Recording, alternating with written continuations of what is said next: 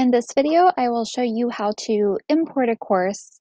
So if you are teaching one section and already have the course site built and want to pull it into another section in the same Moodle year, so they would still have the same year noted, 2017 and 2017, you would not be able to do an import from 2016 to 2017.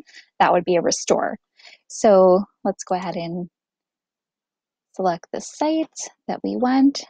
B is already created, so we want to go to C, and under the administration block, I'm going to choose import, and I'm going to select section B, which is already created, and continue. And from here, I can actually just click jump to final step.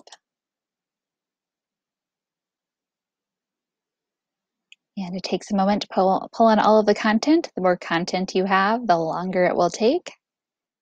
But the status bar shows when we finish.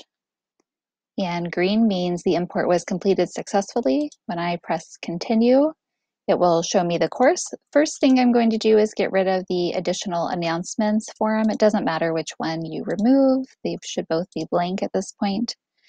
And then I'm going to hide the course by going to Edit Settings, change visibility from Show to Hide.